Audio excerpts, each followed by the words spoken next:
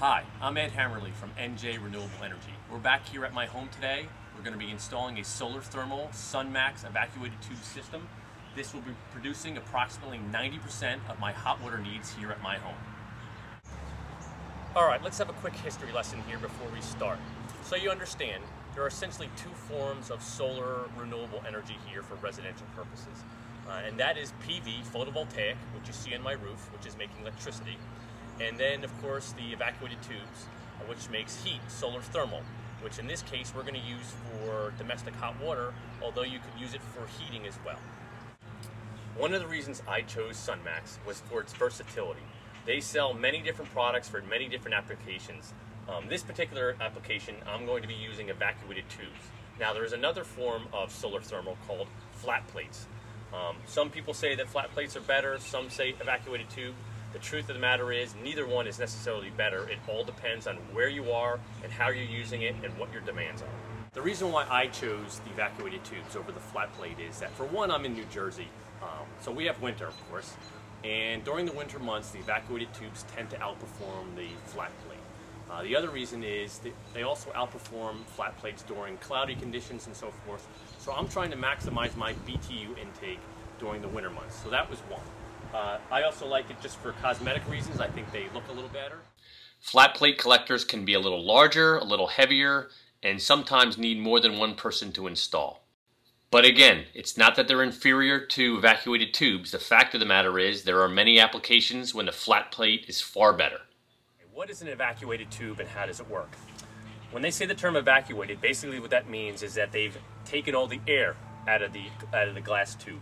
Just like a thermos bottle, we know that when you put coffee in there, it stays hot for hours upon hours. Same thing. Temperature has a very difficult time transferring through empty space. So essentially, that's what goes on the outside here. This glass tube has no air inside of it. And then in the middle, there's a copper tube. And inside that copper tube, that is also has evacuated. There's no air inside. But inside there is a few droplets of a fluid.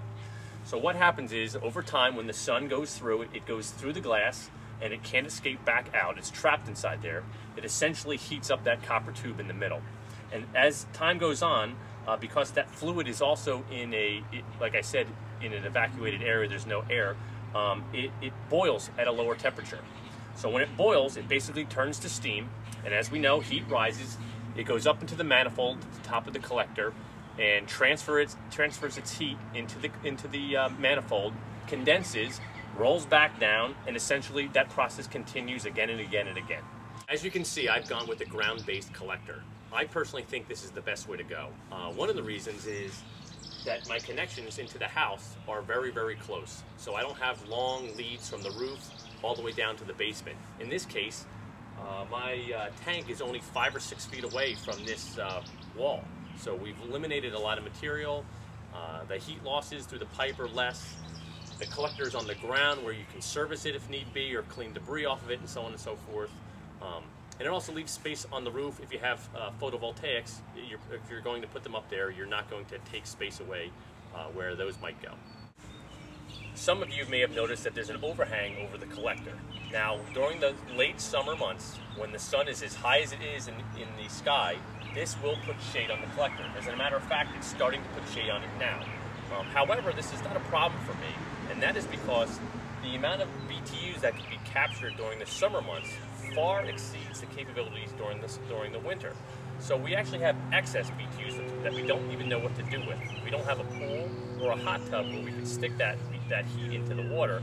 So therefore, we have a dump on the top of the collector that it basically just takes this captured heat and then puts it back into the atmosphere.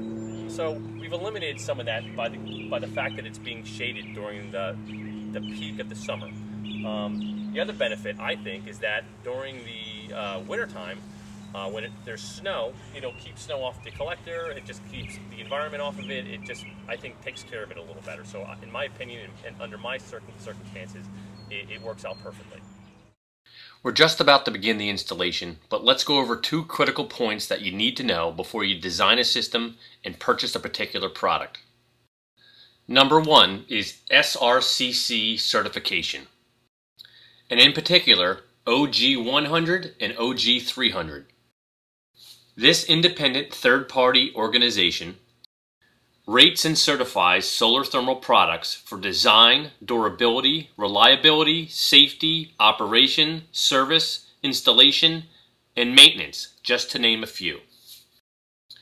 So it is in every consumer's best interest to make sure that your product has both of these certifications. Not to mention, some states will not provide incentives or rebates without it. The other critical point is conservation. Reduce your demand before you create and design a system. Make sure all your appliances and electronics use energy and water wisely. In addition, change your shower heads to low flow. Here we went from 3 gallons per minute to 1.5. We replaced all the aerators for all the faucets to 1 gallon per minute. And in one day, we reduced our hot water needs by 50%.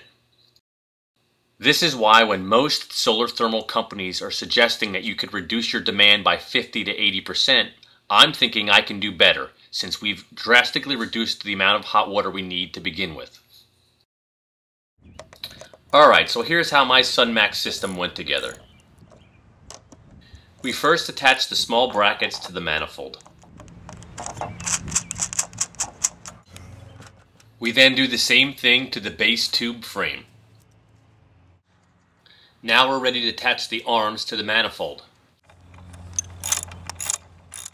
Once all 3 arms are on, we flip it over and begin installing the triangle plate. Metal up on the roof that's going to... Once all 3 triangle plates are attached, we now connect the legs.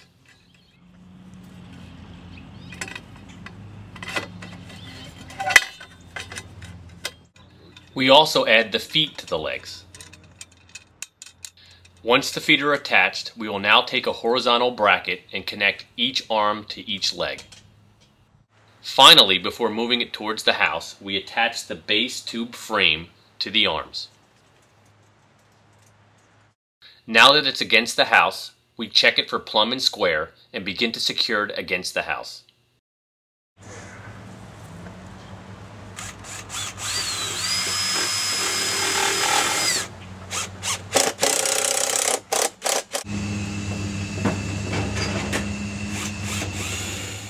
We've attached the racking system with weather-resistant and high shear strength deck screws.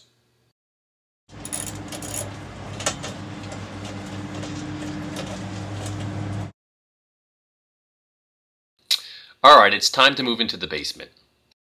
And just like the outside, there are many ways to get this accomplished. And sometimes there are ways that are cheaper with existing equipment. However, I think what I'm going to show you today is the most efficient way to do this.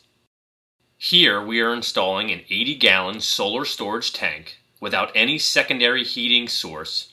However, this tank will supply a tankless heater that will, if necessary, add additional heat without the issues of standby losses. Step 1 is installing the OG300 Butler wand heat exchanger. It exchanges heat passively, so there's no secondary pump that you need to run electricity in order to exchange heat from the collector into the tank. Another great feature is that you can use it with an existing tank as long as it has 3/4 inch fittings at the top. But its best feature is how well it stratifies water in a tank. Because there is no mixing or pumping water through the tank, the hottest water stays where you want it, at the top. This is critical. I would much rather have 120-degree water at the top of the tank than 95-degree water throughout. This way, the first 20, 30, or 40 gallons of water will be 120 degrees. Therefore, my tankless system will never turn on. Otherwise, it would have to supplement the rest. So here we are, threading in the connection to the top of the tank. Once the wand is in, we mount our pump station. Mount the tankless system, in this case it's electric. Drill our holes to the outside. We attach the appropriate safety devices such as relief valves and mixing valves. We also install several check valves. These are absolutely required in order to prevent thermal convection. In other words, this prevents the hot water in your tank from escaping at night back into the collector.